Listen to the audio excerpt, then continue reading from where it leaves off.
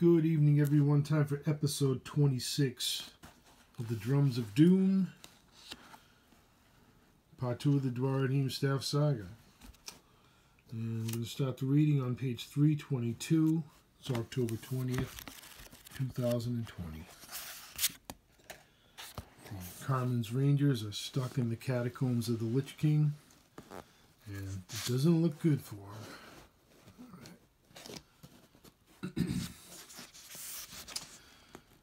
Once you are all dead, Sheena said triumphantly, I will return to claim what is rightfully mine. She then spoke a single word, too softly for anyone else to hear, and disappeared. Fall back to the door, Carmen commanded. Dartin, run! He was farther from the door than any of them, naked and weaponless. Turning around, he saw the creature stepping out of its dark chamber, its hands extended, seeking his throat. He tried to summon the rune of banishment and other symbols that all evil beings feared, but his prayers were without power, his god still asleep.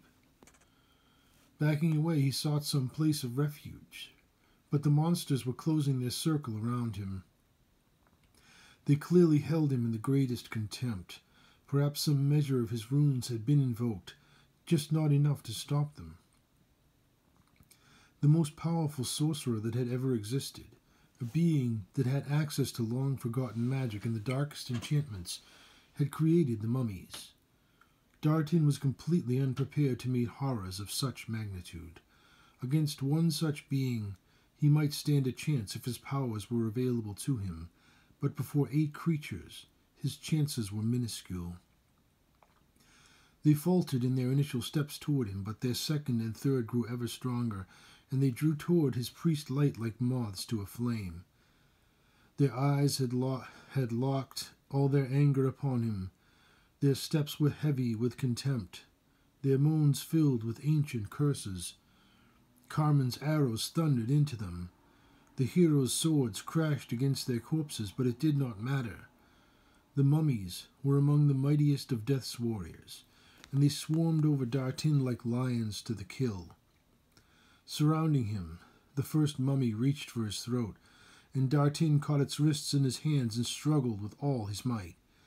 Staring at the monster in utter defiance, he smiled and began to sing his death song. The mummy's supernatural strength was almost limitless, and for a few seconds, Dartin held against it. His valiant efforts could not last. Striking him from behind and beside, each blow broke his bones and smashed his organs. His strength failed, and the mummy's hands found his throat and squeezed the last of the light from his body. His eyes bulged, and then grew dark. His body was smashed, torn, and ruined.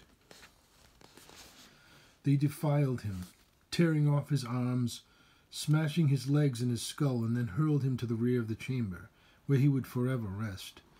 No! Leander screamed. The blood rage took hold of him then, and he laid into the mummies with the sword of the guardian of the east wind.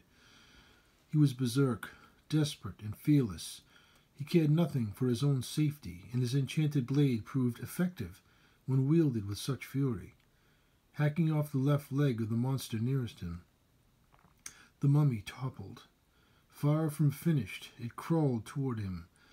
Reaching for his legs, it sought to bring him down and destroy him. Carmen's Rangers fought as one now, exhausted, utterly without hope and filled with sorrow. If they remained in the room, then they would all surely suffer the same fate as Dartin. His remains crushed and strewn around the room. They knew that there was no hope left for him. Never had they left anyone behind, but it was not merely their fate that mattered. The items that they carried could bring about the end of the world, and if they fell, the last hope of all that was good would end. Dartin would want them to save themselves, but there was only one way out, back the way they had come, back through the halls of the dead. Fall back, Carmen ordered. Leander, fall back. I'll hold them as long as I can, Kerr said. Get him out of here. Leander could hardly see for the tears that bled from his face. All that he could feel was the utter loss of his lifelong friend.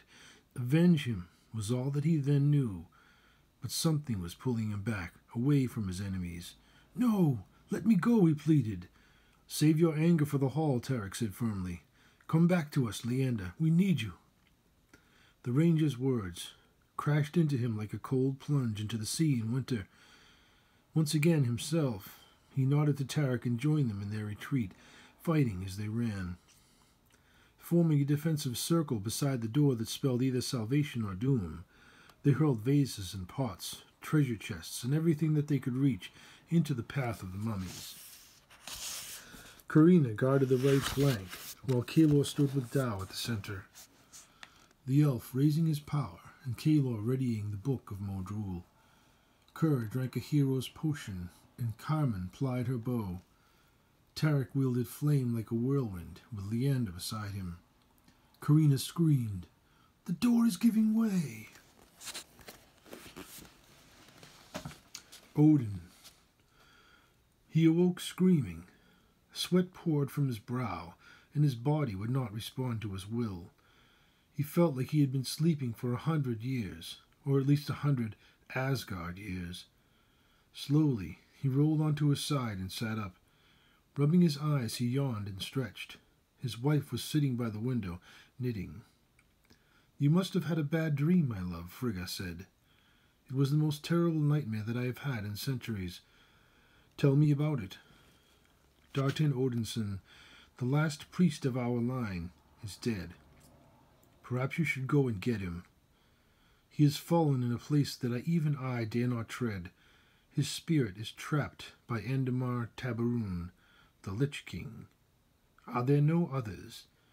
"No mortal yet lives," Odin replied, "who knows the powers of the runes."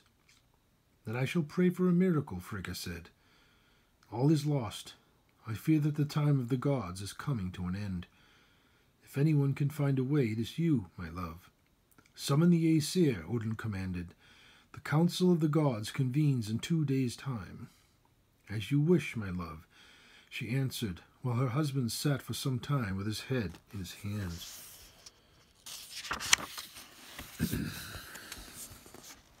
The hall.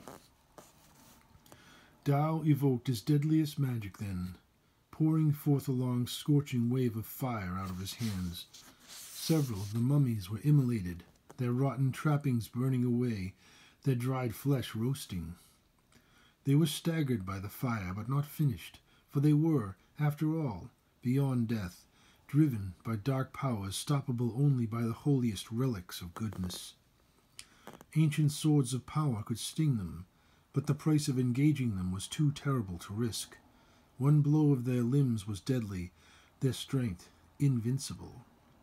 "Stand clear of the door," Carmen ordered. "Let them come." The portal burst inward. Death's army rushed in, and such was the pressure of the mass that although the corpses in the lead could well see their quarry, they were helpless to stand and fight against the driving tide behind them. The room filled. Mummies were now embattled by a sea of their brethren. In their rage, they hurled their skeletal brothers aside, striving in their malice to destroy the living. The ensuing chaos created the opening that Carmen had hoped for. "Kalor, if you're going to do something, now would be a good time." He could not reply. So deep was he in the casting of Modrul's spell. The dragon's book hovering before him, magic coursing through his body. With his right hand he reached up, and with dragon's sorcery he pulled ice, sleet, and snow from the ethers and rained it down upon the dead. The spell was powerful, dangerously so. It filled the entire room, and he could not prevent the storm from falling upon them as well. "We must flee," he cried. Closing the book, he tucked it beneath the folds of his cloak and sought refuge. There was no clear line of battle, no obvious avenue of retreat. Surely they too would have been overwhelmed, if not for the rallying cry of their leader. To me, she called, and to her side the embattled battled, each individual spirit fighting as one to her voice alone.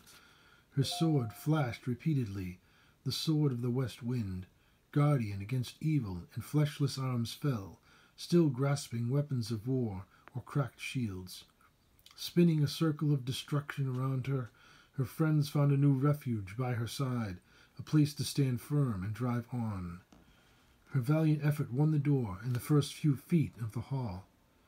Her companions were hot on her heels, snow-covered and bruised by hail, but alive. "We must reach the main hall," Kerr said, "before they bury us beneath their wretched bones." "Press on," Carmen commanded, holding the rear while her companions forged ahead. "Together then," Tarek said, and their blades fought in unison, driving back the tide of the dead into the room behind them. Kalor's spell continued to rain down on the ghastly mass within, and the deluge of ice and snow soon trapped their old bones. Odd it was that Tao then took the lead beside the stalwart dwarf. Fighting on to clear the way for their friends, the battle lust was upon them. They fought in a style of alliance between dwarf and elf that had not been seen since the dawning days of the world.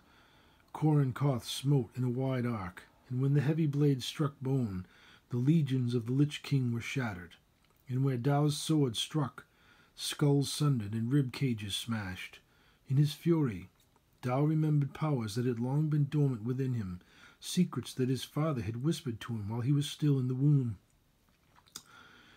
Forgotten mysteries that his people had been born to wield since the dawn of time. He had ascended in fire, as his father had said he would. He was a warrior mage, reborn. Out of fire we were born, and onto the earth we rose. Firstborn of God's children, first to discover the magic of earth and fire, air and water. By tempest I invoke my power, by tempest I ascend.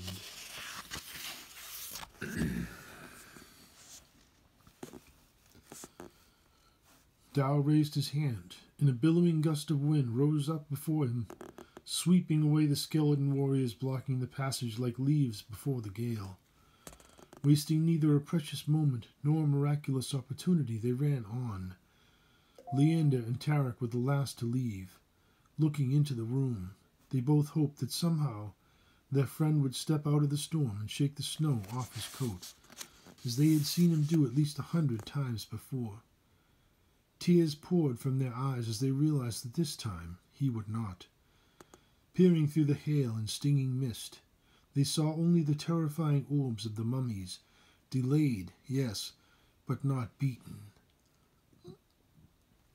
Death's disciples still trudged unrelentingly toward them. "We must flee," Tarek said, and when they could safely wait no more, they raced on. 80 feet, and they had reached the main hall. Their friends were embattled from the north, from the west, and from the south, struggling to hold the intersection of 3 great cryptways, and the mummies to the east. They would soon be surrounded. Tarek and Leander prepared to defend their rear flank. They could see the Mummy King, standing defiantly in the doorway, the tempest behind him waning. With one hand upon the door and the other daring them to meet their deaths, he laughed, his gurgling wail echoing down the hall. Forever would it haunt their dreams. It looked for a moment as if he would stoop low and pass through the door with his brethren, but much to their surprise, the Mummy King then slammed the door.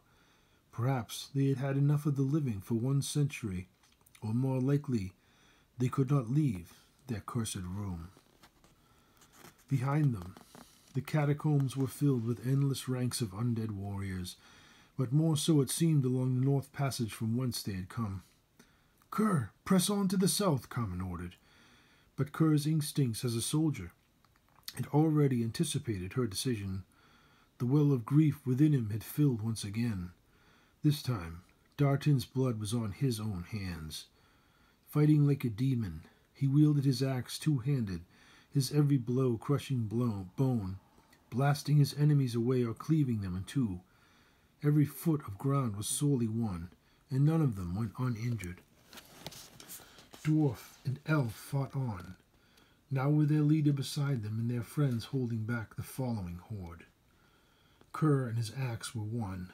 His weapon held many secrets, and at times the ranks of the dead appeared to him as an ancient army of elves, and to them he seemed like Baldric, firstborn of the dwarves. There were those among them whose spirits could still remember windows of the past, and these would sometimes forget their hatred and return to their catacomb resting places in order to dream of ancient memories of their former lives. The vast majority of the dead, however, were long past remembering. Their contempt was every bit the equal to their distance from life. The Lich King's legions rose and stood against them at every turn. The southwestern hall was now either their path to escape or the road to their doom.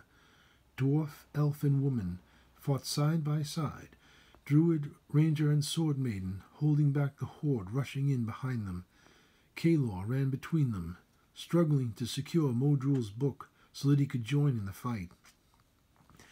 They fought, they ran, and they bled. Guardian blades and sword of flame. The columns of the dead began to crumble.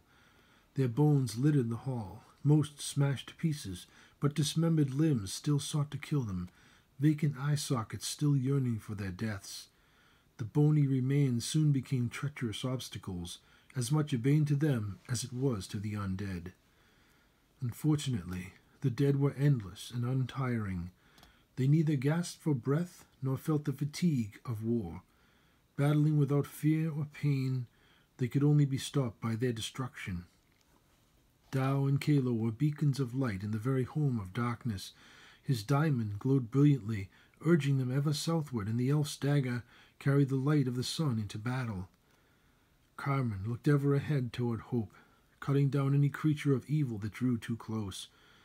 Her gentle heart attracted their enmity like flies to honey, and they vied to kill her in preference to all others. Her sword was a bane to evil, and such was its power that many of the skeletons that she struck were sent to oblivion or blasted to dust. The passage was a writhing mass of skeleton warriors, so thick that they resembled the scaly skin of a serpent in the moonlight.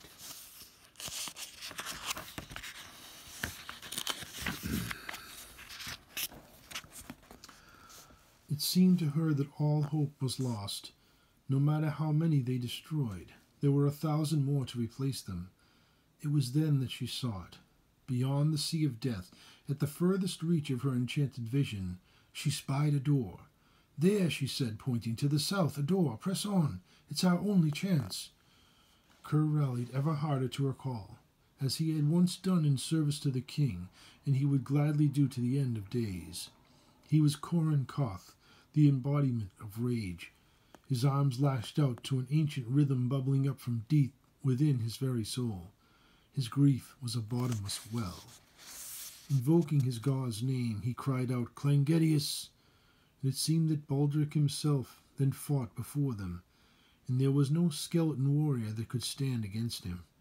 Step by step he took ground and gave none. If there were corpses beneath his feet, he stomped through them. If the dead tried to bring him down, he threw them off. His mind was lost. His inner beast had risen. He was the warrior of countless battles, each one lending to the fire of his soul.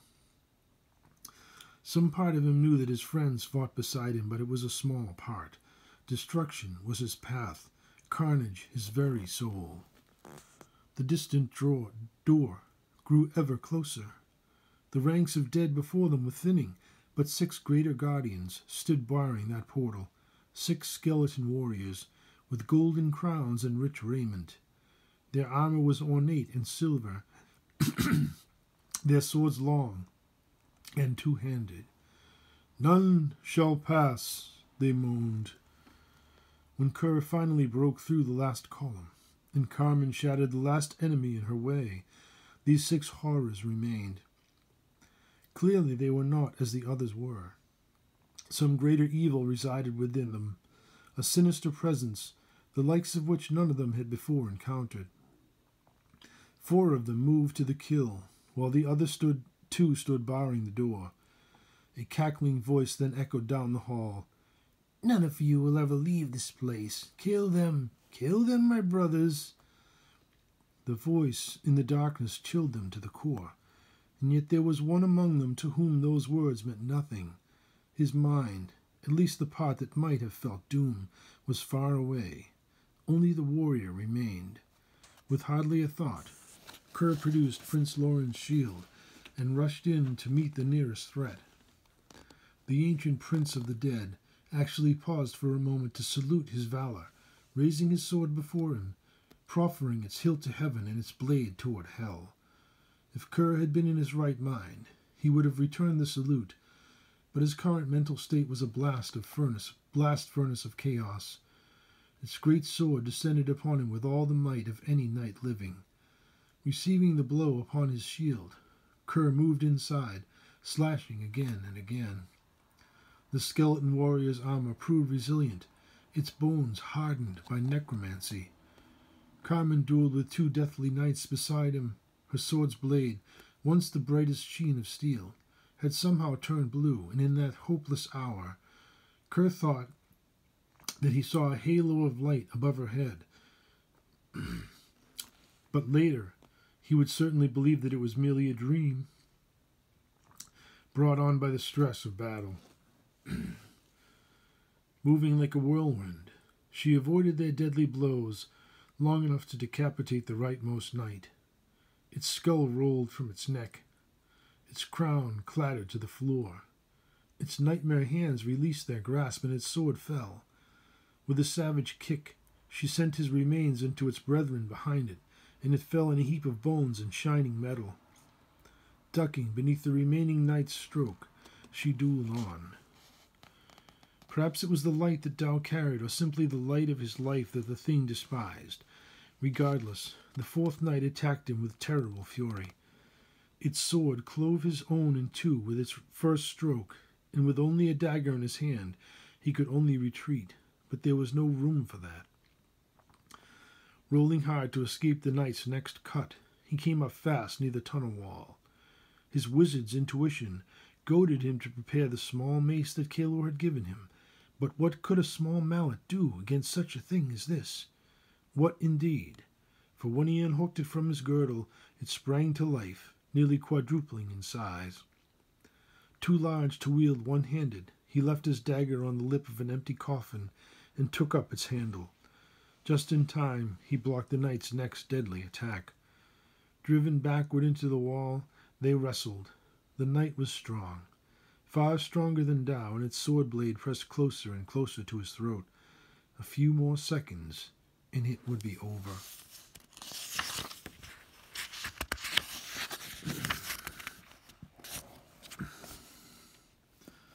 The hall beyond them, was filling with the wretched dead. Tarek stood at the center, his sword of flame, a burning light blazing against the horde. Leander fought by his side. His sword, enchanted to battle dragons, was nevertheless a masterwork, and every bit the equal to destroying these undead. Karina held the right flank, and her sword sang a symphony of impenetrable death around herself. Her skill would never again be doubted. She knew that this was not the time to protect her husband's ego. A legion of skeleton warriors, wielding scimitars and other old weapons with the skill of ancient memories, proved no match for her. Her sword was always faster, striking like a viper, slashing like a wildcat, wielding a tapestry of ruin about herself like the Lyoselfa sword maidens of old. A sundered arm grasped Karina's ankle, and she cut it free. A legless torso clawed its way toward her, and she smashed it. Fighting together as one, they actually began to gain a few more feet of hall. Bones and still animate remains piled up all around them. They were holding, but for how long? The dead were without end, and they would eventually tire. Modrul's book refused to fit back into the straps of his pack. There was no time for it anyway. Tao was in trouble. Drawing his dagger, Kalor drew back to throw, but there was a sudden upheaval from the floor beneath him. He was hurled backward and thrown down, when a massive wall of ice rose up beneath his very feet. Filling the tunnel from floor to ceiling, it divided their strength in half. Kerr, Carmen, and Tao now faced 5 knights of death alone, and the rest of them would soon be crushed by the coming tide. "Kalor," Tarek said, "it's up to you to bring it down." There was a spell that might work, one of the few of the dragons that remained. Luckily, the book had fallen with him on his side of the wall. In haste, Beneath the diamond's light, he turned the pages in search of it. The horde seemed to sense that their victory was at hand, and they pushed forward en masse.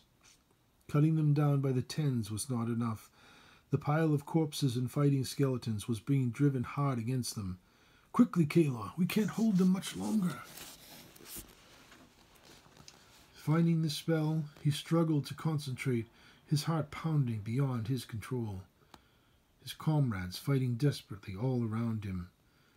Reciting Modrul's words, the book rose up before him, and he spoke with the voice of the dragon.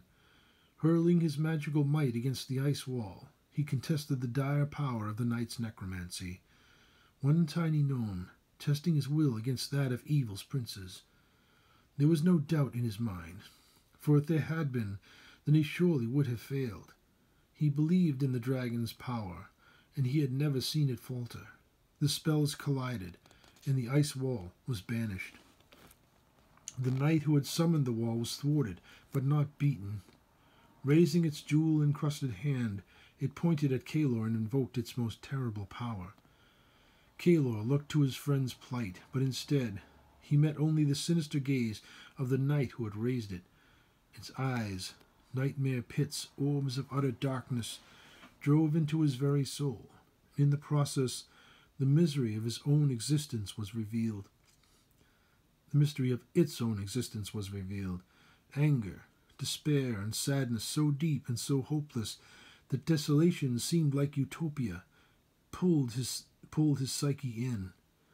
"Lie down and die," it said to him. "Expose your neck. Let the pain end." His body was no longer his to control. Modrul's book fell to the floor, its pages still open. Falling to his knees, there was no hope. Sudden pain racked his body, the dire revenge of the undead sorcerer. Writhing in agony, he couldn't act save to scream. He couldn't move save to gasp. Suddenly hoisted, he was draped over something. Somehow, he knew that it was Tarek that carried him. Excruciating waves of pain racked him. He was blind to all save the horrifying images of the necromancer.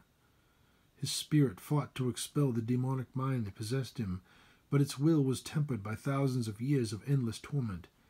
There was no escape from the iron fortress of its mind.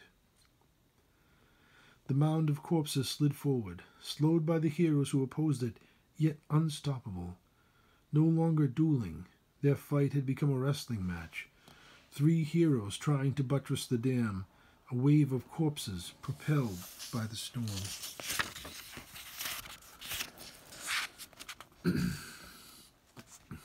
What lay behind the door none of them could know. Their last hope, surely. Greater dooms more likely, but to warriors with no other hope, it was the summit. Kerr's mind was flooded with emotions not his own. The dead knight battled not only with its weapons, but perhaps more terribly still with its mind. All manner of frightful images, feelings, and fear, in its purest and most reasonless form, assailed him. Lesser men would have faltered. Some may have run, while others would have been unable to act at all. But Kerr was not like other men. The evil thing croaked with glee, certain of its own victory. Obviously, it knew nothing of dwarves, and considerably less about a keg porter's heart. Fear was soldier's blood, and Kerr had known horror on 100 battlefields. It was one weakness that could not possess him. He should have stood, too paralyzed to move or run away screaming. The dead knight prepared to execute its next swing, but its prey kept coming. Korenkoth removed its left leg at the waist and its right above the knee. It tried to attack, but toppled. Kerr struck it until the invader's voice was gone. Another knight stood before the door, working its evil upon them. Kerr raised his shield and charged. "Now, dwarf," it said, "you will die." With the point of its sword and a simple wave of its hand, it erected yet another wall of ice. Kerr was hurled to the floor. Rising to his feet, he gathered himself to charge. Less than 20 feet of tunnel lay between him and the necromancer, barred in front by a reinforced door, and behind by an ice wall 2 feet thick. "Don't bother, little one," it taunted. "It will all be over soon." It then evoked its last horrible power against him. Its hand once again reached up, as if to summon power from the floor beneath itself, clenched, and then suddenly opened, bony, clawed, wielding power and white as death.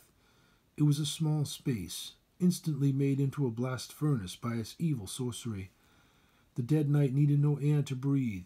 Its skeleton no longer had any flesh to consume, and the very nature of its existence made it immune to its own fires. One small dwarf had no such immunity, but he did possess a magical ring. Without its protection, he would have died on the spot. His lungs would have been scorched and his flesh melted from his bones. Instead, he was hurt, his exposed skin badly burned and his clothing put to flame. The pain of his wounds was so terrible that it drove his mind far beyond reason. His only thought was to end his torment, and he knew from whence it came. The necromancer could not believe that he still stood. He would have to end the dwarf's life by the sword.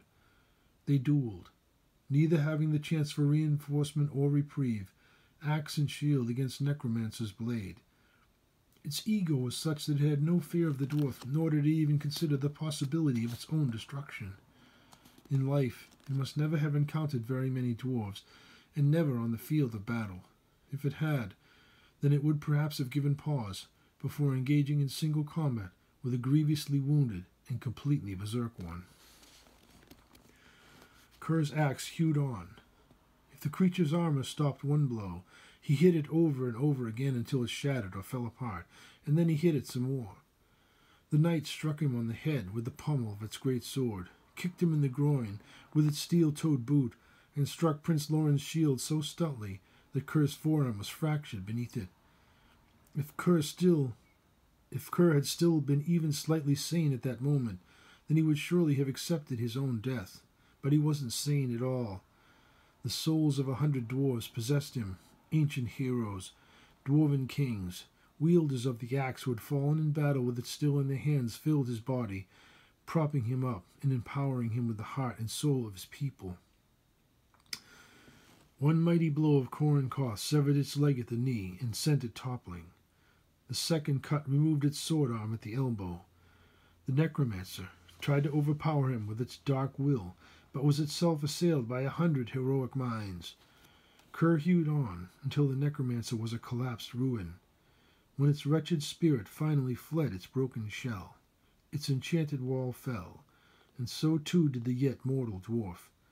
He tried to rise again in order to help them, but his body would no longer obey him. The last thing that he saw was Carmen's struggle before the darkness claimed him. And we'll find out what happens to Carmen next time when we begin at the bottom of page 335. I hope you enjoyed episode 26. Very exciting action. And very sad. We lost the heroic Dartin, son of Odin. Alright. So here we are at the end of our night. Have a great night. And as always, remember to read Kerr's Rage, Part 1, the Duaredheim Staff Saga, and then the Drums of Doom, Part 2. Thank you. Have a great night.